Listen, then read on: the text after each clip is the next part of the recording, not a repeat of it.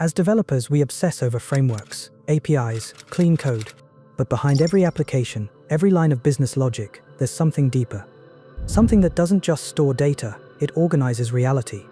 The flight you booked, the money you transferred, the video you're watching right now, all of it runs on one foundational system: the database. From punch cards to vector embeddings, from airline mainframes to quantum storage, databases have silently shaped every era of computing. And yet most developers barely scratch the surface of what they really are. This isn't just about storage, it's about structure, power, control. This is the story of the most important system in computer science, and the one most taken for granted. This is the story of the database. The year is 1801.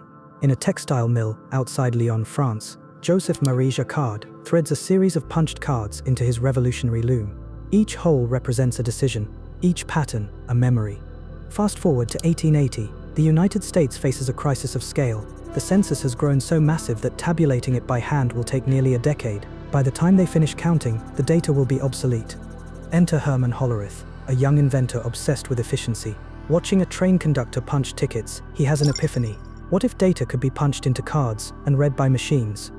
His electromechanical tabulating machine processes the 1890 census in a fraction of the time, about 2 years. Instead of the nearly 8 it took a decade earlier. The government saves millions. Hollerith founds a company that will eventually become IBM, and for the next 70 years, the punched card becomes the universal language of data. But this mechanical age has a fatal flaw. Data is physical, fragile, limited. As the world grows more complex, the cards multiply. Storage rooms become warehouses. Warehouses become entire buildings. Something has to give. The 1950s bring magnetic tape and the first electronic computers. Data becomes invisible, stored as patterns of magnetism. But there's still a problem. To find information, you have to know exactly where it lives. Imagine trying to find a single customer record among millions. You'd have to search through every tape in order from beginning to end. It could take hours or days. This is the world Charles Buchman enters in the early 1960s. A pragmatic engineer at General Electric, Buchman is tired of watching programmers waste days searching for data. He has a radical idea. What if data could point to other data? What if records could be linked, like a web of connections? His integrated data store, IDS, becomes the first true database management system, using a network model that links records through predefined relationships. Data finally has structure, relationships, memory. But Buchman's breakthrough is just the beginning. Across the country, a chance encounter on an airplane is about to prove that databases aren't just tools, they're weapons. American Airlines President C.R. Smith is flying from Los Angeles to New York when he strikes up a conversation with the passenger beside him, an IBM salesman named R. Blair Smith. The airline executive has a problem. American's reservation system is drowning in its own success. Operators spend hours searching through handwritten cards. Double bookings are common. Flights take off half empty while passengers are told they're sold out. The two Smiths, no relation, shake hands on the most ambitious data project ever attempted. They call it SABRE, Semi-Automated Business Research Environment. The scale is staggering. 2 IBM 7090 mainframes, each the size of a small house. $40 million, nearly $400 million in today's money. A network spanning the continent. When SABRE goes live in 1964, it's processing 83,000 phone calls per day.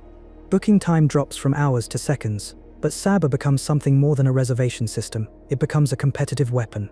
In the deregulated 1980s, American programs SABRE with a secret bias. Their flights always appear first on travel agents' screens, regardless of price or convenience. Competitors are buried on page 2, where no one looks. The scheme works for years until competitors catch on. Congressional investigations follow, new regulations are passed. But the lesson is clear: whoever controls the database controls the game. SABRE proves that databases can operate at planetary scale, in real time, but it also reveals their limitations. The system is rigid, hierarchical, navigational. To find data, programmers must chart a specific course through predefined paths. Change the structure, and everything breaks. By 1970, the database world is ready for a revolution.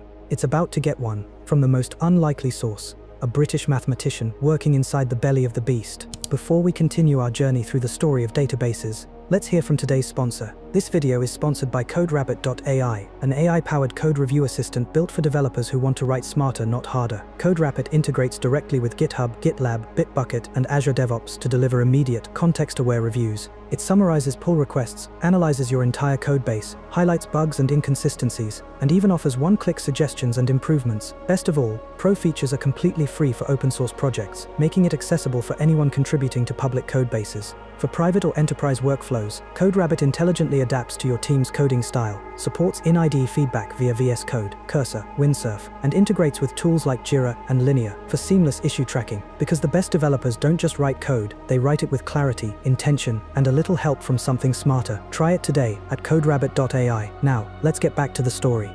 Edgar Frank Codd is not your typical IBM employee. While his colleagues build bigger, more complex navigational systems, this British mathematician is asking a dangerous question: what if we're doing everything wrong?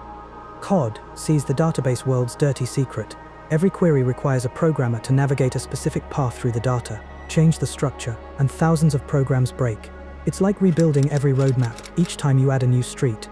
His solution is elegantly simple: store data in tables, rows and columns, like a spreadsheet. Let relationships emerge from the data itself, not from rigid hierarchies. Most revolutionary of all, let users describe what they want, not how to get it. In June 1970, Codd publishes a relational model of data for large shared data banks. 12 pages that will reshape the digital world. But IBM's reaction is swift and brutal.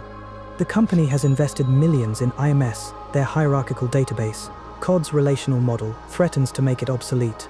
Internal memos dismiss his work as academic theory. Too slow, too resource-intensive, impossible to implement. Codd becomes a prophet without honor in his own company, but his paper ignites a fire in the academic world. At UC Berkeley, 2 researchers read his work and see the future. Michael Stonebreaker and Eugene Wong are not content to theorize. With government funding, they launch Project Ingress, interactive graphics and retrieval system. Their mission: prove that Codd's relational model can work in the real world.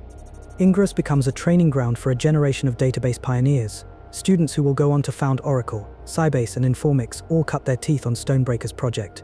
It's the database equivalent of the Homebrew Computer Club. Meanwhile, deep inside IBM's San Jose Research Lab, a small team finally gets permission to explore Codd's ideas. Their project, System R. Unlike the academic Ingress, System R is designed for industrial strength, real companies, real data, real problems. 2 researchers, Don Chamberlain and Raymond Boyce, face a crucial challenge. How do you let non-programmers query a database? Their answer becomes the most important computer language you've never heard of: SQL, Structured English Query Language. Select customer name from orders where amount 1000. It reads like English, but it's actually a mathematical query that can search millions of records in seconds. The 1970s become a decade-long race. Ingress, the academic rebel; System R, the corporate skunkworks. Both teams overcome immense technical challenges, proving that Codd's vision isn't just theory, it's the future. By 1979, both projects have succeeded beyond their creators' wildest dreams. The relational model works. It's fast, flexible, and powerful. But there's one problem: IBM still won't commercialize it. The company is making too much money from IMS to cannibalize their own product. This hesitation creates an opening, and a young programmer named Larry Ellison is about to drive a truck through it. Larry Ellison has read Codd's papers, he's studied the System R research, and he sees what IBM cannot: the biggest business opportunity in computing history. With partners Bob Miner and Ed Oates, Ellison founds Relational Software Inc. Their plan is audacious: build a commercial relational database from scratch, make it compatible with IBM's SQL language, and beat IBM to market. Working with a tiny team and minimal funding, they race against time. IBM has unlimited resources but corporate inertia. The startup has no resources but unlimited hunger. In 1979, Relational Software ships the first commercial SQL database. They call it Oracle. IBM, the inventor of the technology, is still 2 years away from their own product. Ellison's timing is perfect. The mini-computer revolution is making computing affordable for smaller companies. Oracle runs on these cheaper machines, while IBM's databases require expensive mainframes. Oracle's sales explode. The company goes public in 1986, making Ellison one of the richest people in America. But their success forces IBM's hand. IBM finally enters the relational market with DB2 in 1983. With the full weight of Big Blue's sales force behind it, DB2 becomes an instant force in the mainframe world. The stage is set for the database wars. Oracle, the scrappy startup with superior technology; IBM, the established giant with deeper pockets and customer relationships. The real victory comes in 1986 when the American National Standards Institute adopts SQL as the official standard for relational databases. What started as IBM's SQL becomes the universal language of data. Standardization changes everything. Applications can work with different databases. Programmers can move between companies without learning new languages. The relational model doesn't just win, it conquers. But power corrupts, even in the database world. Remember SABRE? In the deregulated 1980s, American Airlines uses its reservation system as a weapon, programming bias into search results to favor their own flights. When competitors discover the manipulation, the scandal reaches Congress. New regulations force transparency, but the lesson is clear: databases aren't neutral. They reflect the intentions of their creators. By 1990, the relational model has won. SQL is the lingua franca of data. But a new force is emerging that will challenge everything: the World Wide Web. And with it, a new kind of data that doesn't fit neatly into rows and columns. The World Wide Web brings a new kind of chaos: multimedia files, hyperlinked documents, complex, nested objects that laugh at the rigid structure of relational tables.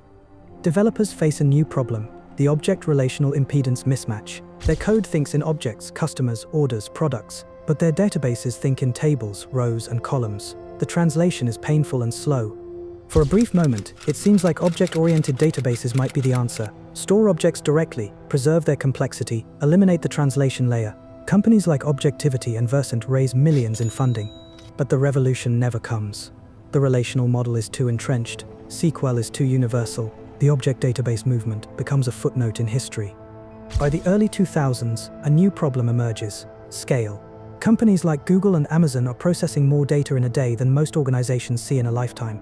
Traditional databases designed for single powerful servers begin to crack under the pressure. Google faces an impossible challenge: index the entire web. Billions of pages, trillions of links, petabytes of data. No single database can handle this load. Their solution is radical: abandon the relational model's guarantees. Instead of one perfect database, build systems that run on thousands of cheap servers. Accept that some data might be temporarily inconsistent. Prioritize availability over perfection. In 2006, Google publishes the Big Table paper. In 2007, Amazon releases the Dynamo paper. These aren't just research, they're blueprints for a new kind of database. The papers ignite an open-source revolution. Facebook creates Cassandra for inbox search. 10gen builds MongoDB for web applications. The NoSQL movement is born. Not only SQL. The old world promised ACID, atomicity, consistency, isolation, durability. The new world offers basically available, soft state, eventual consistency. It's a fundamental trade-off: perfect consistency for massive scale.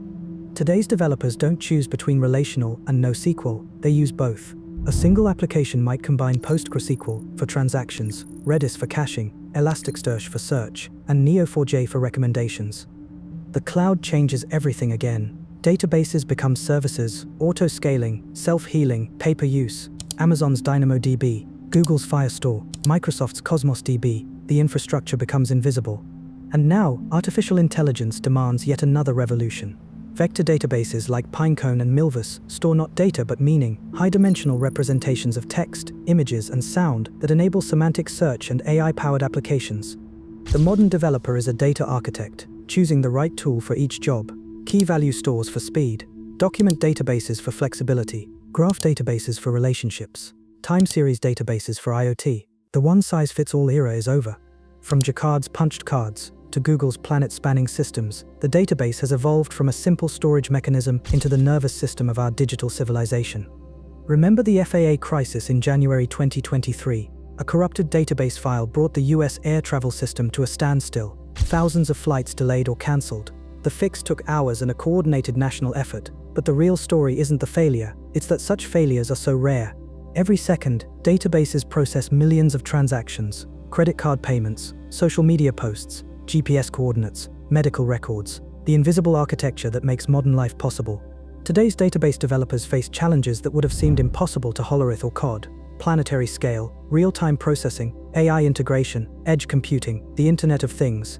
The next revolution is already beginning: quantum databases that exist in superposition, neural interfaces that store memories directly, blockchain systems that eliminate the need for trust. But the fundamental challenge remains the same as it was for Jacquard in 1801. How do we organize information so that machines can understand it? How do we build systems that scale with human ambition? We create 2.5 quintillion bytes of data every day. By the end of 2025, the global datasphere will reach 175 zettabytes. That's 175 trillion gigabytes. The database isn't just a tool anymore, it's the foundation of human knowledge. From Hollerith's tabulating machines to Codd's mathematical elegance, from Ellison's entrepreneurial audacity to Google's distributed vision, each generation of database pioneers has faced the same fundamental challenge. How do we tame the chaos of information? The database is the invisible architecture of our connected world. Every click, every search, every transaction flows through systems built by dreamers who saw order in chaos, structure in randomness, and possibility in data. The story continues. Every day, every query, every line of code, the invisible architecture grows stronger, more intelligent, more essential, and somewhere, a new pioneer is writing the next chapter.